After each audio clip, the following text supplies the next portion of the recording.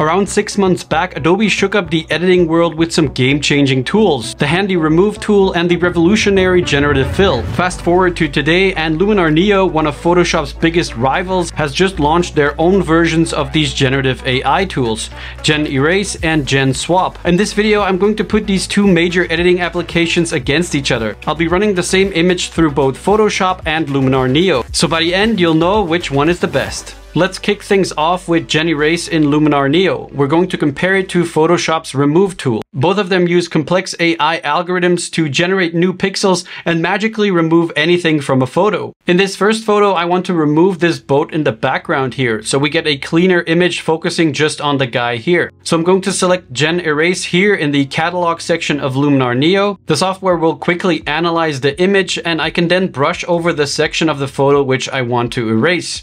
And then I can click erase at the bottom here. Now Luminar Neo should scan this image and then generate it with something to replace this boat as if it was never there. Let's see how it does.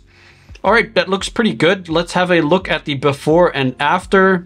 Yep, that's a pretty nice result. Now I'll do the same thing in Photoshop using Photoshop's Remove tool right here. Again, I'm going to paint over the area of the photo that I want to remove. And once I let go of the mouse, Photoshop will automatically remove that area. Okay, that didn't do as good of a job as I expected. Let's just have a look at the before and after. Yeah, it's created some weird artifacts here and here. So Luminar Neo definitely takes that first point here. In this next photo, I want to erase a few things like this log here and this sign on the left. So again, in Luminar Neo, I'll go into GenErase and I'll paint over the things I want to get rid of. And then hit erase. At first glance, it looks like Luminar did a pretty good job, but if I zoom in a bit towards this area where the log was, you can tell it looks a little bit weird and almost pixelated. Now there is a reason for that and also a workaround, because Luminar Neo actually generates a completely new set of pixels within that selection. And the maximum resolution of those generated pixels is 1536 by 1536. And because I selected both the log and the sign in one action, Luminar calculates over this entire area, which is of course much larger than this 1536 pixels by 1536. In case you're wondering, Photoshop also has a similar limitation when using Generative Fill. Only with Photoshop, the maximum resolution is even smaller. In Photoshop, it's 1024 by 1024 pixels, so that's quite a bit lower resolution than Luminar Neo. A better way to remove multiple items with Luminar Neo GenErase is by first selecting the log and then hitting erase. And then reset the selection with this button here. And now select the sign on the left and then hit erase again. If I now zoom into that same area where the log was, you can see that now everything looks perfectly fine. Alright, so let's find out if this is also the case with Photoshop's Remove tool. With the Remove tool selected, I'm going to make sure to untick this box here where it says Remove after each stroke. That's going to allow me to remove both these objects in one go. So I'll brush over the log first and then brush over the sign. Then I have to click this Apply button right here. And Photoshop has done a very nice job at removing both of these objects. Let's just zoom in towards the area of the log. And this looks absolutely fine. There are no stretched pixels or anything weird looking like that. So even though we can achieve the same result in both Luminar and Photoshop, this point does go to Photoshop because of the workaround needed in Luminar. Next, I'll remove this lens flare with GenErase in Luminar. And this is the type of stuff for which I think these tools are amazing. So before and after, yeah, it looks pretty good. Let's zoom in, before and after. Yep, nice, I'm pretty happy with that. Now the same thing with Photoshop's Remove tool. I'm just gonna paint over this area again. And well, that hasn't really removed this upper part of the lens flare here. It kind of generated something weird. So not the best result, to be honest. A point for Luminar. By the way, if you're interested in getting these new Luminar Neo tools, there are actually two ways of getting them. Either by having a Luminar Neo subscription, and that will automatically give you access to all of these AI tools. Or if you've purchased Luminar Neo, you can add the Creative Journey Pack, which allows you access to all of these tools as well. Either way, you'll find a link in the video description with a discount code of whatever is the best deal at the moment, whether it's Black Friday, Cyber Monday, or anything else. All right, let's continue experimenting with these tools because things might get a little bit more complicated when trying to remove objects that take up much more space in the image. In this photo, I don't really like all these cars that are parked on the street here. I think it would look a lot nicer if the street were empty. So let's try it in Photoshop first.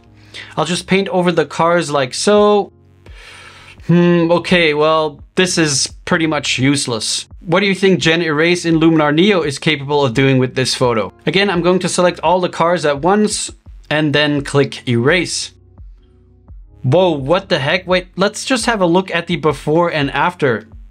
It even created spots of light on the street and everything. That's pretty impressive. Let's zoom in a bit. Okay, yeah, there is a bit of an issue with the resolution limitation, but I think if you're using this for online purposes like social media, you probably wouldn't even notice it and you wouldn't have a problem. So I think it's fair that this point goes to Luminar Neo. Now I know what some of you might be thinking. Wouldn't Photoshop easily remove these cars using Generative Fill? Well, let's find out and compare it to Luminar Neo's GenSwap. With the lasso tool, I'm just going to make a selection of the cars. And I'm going to leave the prompt box empty and then hit generate. Let's have a look through the options. Yeah, I think this one looks very nice. I'll zoom in a bit to have a closer look.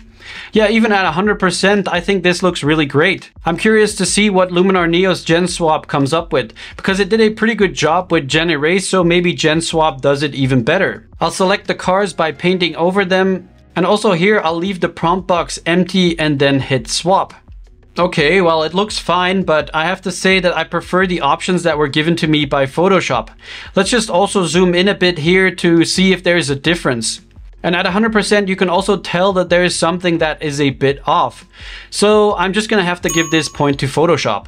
Let's try a fun one here, and this I think is a bit more complicated. I'm going to try to remove this person's beard. So in Luminar's GenSwap, I'll paint over the beard. And I'm leaving the prompt box empty and then hit swap.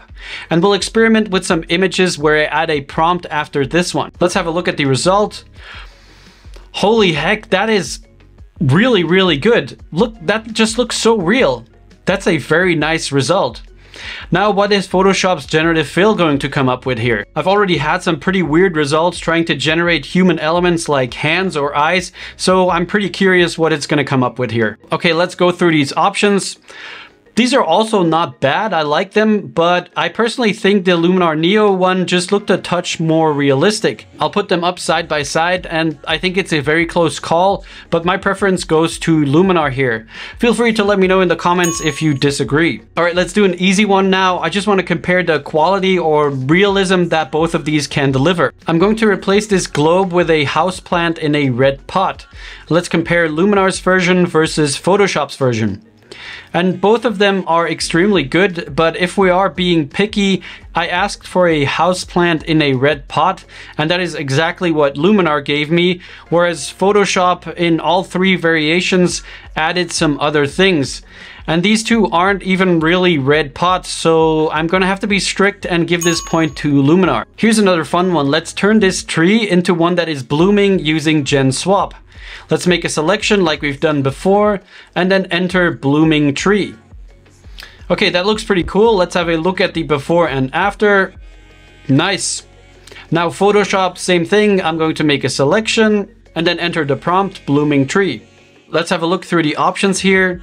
Well, it's interesting that Photoshop has only generated trees with white blossoms. Anyway, I think the quality of what Luminar and Photoshop generated is pretty much equal, but I think the Luminar tree fits the original tree better than the one Photoshop generated. So for that reason, I'm going to give the point to Luminar. Moving on, let's try adding something to an image. Let's add some sunglasses to this person's face. And this is what Luminar did, which is funny for sure, but not really usable, I guess. And this is what Photoshop did. So no points here, sorry, both of these are just pretty terrible. Okay, final test image, and then let's talk about some important pros and cons about Luminar and Photoshop. Let's change the street here at the bottom of the photo and turn it into a nice reflective lake. And Photoshop delivers some very nice results here. I'll zoom in to about 100%. And you can see it's not fully sharp, so Photoshop struggles a bit with the resolution. How is Luminar GenSwap going to handle this? I'm just going to brush over the bottom of the frame and then enter Reflective Lake in the prompt box and hit swap. And this one also looks very nice, I think. Let's have a look at the before and after. And let's also zoom in a bit to see about the resolution.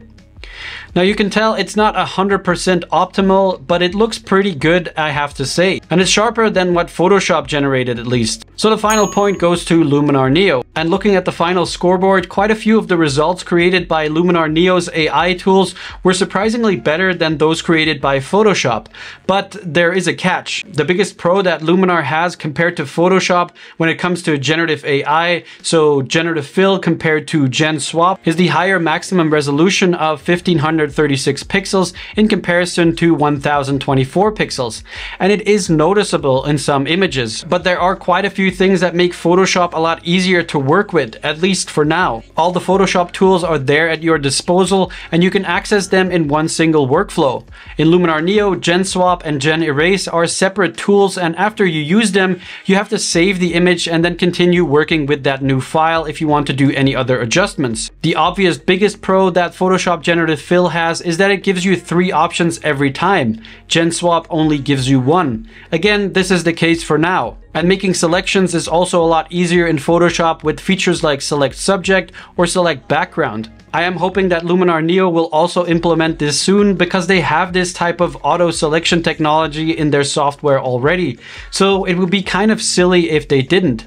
Lastly, Photoshop is also quite a bit faster at generating images, and this probably has to do with the cloud capacity of Adobe compared to that of Skylum. So again, who knows how this will change in the future. And that is the biggest defense for Luminar Neo. GenErase and GenSwap have only just been released, whereas Adobe's tools have been released nearly half a year ago. And we all know that these AI tools learn and collect data from their users and improve over time. So it will be interesting to see how Luminar Neo's AI tools evolve. I personally think that they are a strong alternative to Photoshop, especially with all the incredibly powerful AI tools Luminar Neo already has built in. Anyway, to check out Luminar Neo and its new AI tools, make sure you hit the link in the video description and use the discount code to save some money. And if you want to find out more about the editing power of Luminar Neo, make sure you check out this video right here where I explore some of the other AI tools that Luminar Neo has to offer. Anyway, thanks a lot for watching and I'll see you in the next one. Bye!